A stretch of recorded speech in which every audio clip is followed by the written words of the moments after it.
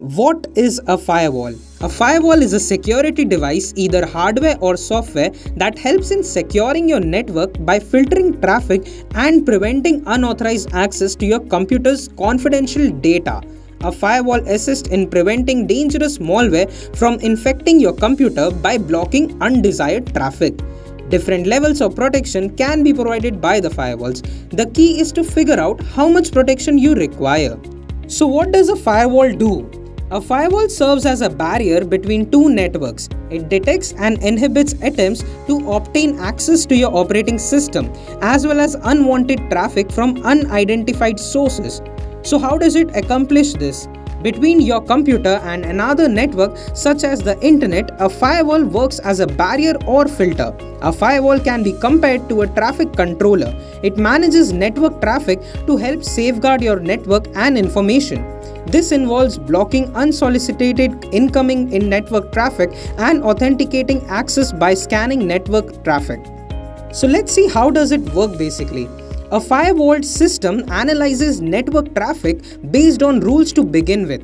Only those inbound connections that have been set to accept are accepted by a firewall. It accomplishes this by allowing or disallowing specific data packets, the units of communication that you can send over digital networks based on predetermined security criteria.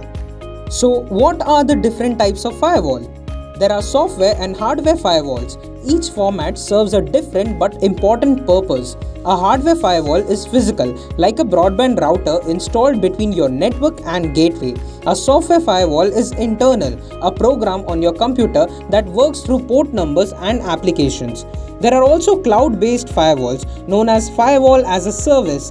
One benefit of cloud-based firewall is that they can grow with your organization and, similar to hardware firewalls, do well with perimeter security.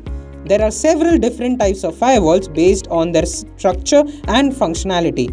Here are the various firewalls you can implement depending on the size of your network and the level of security you need.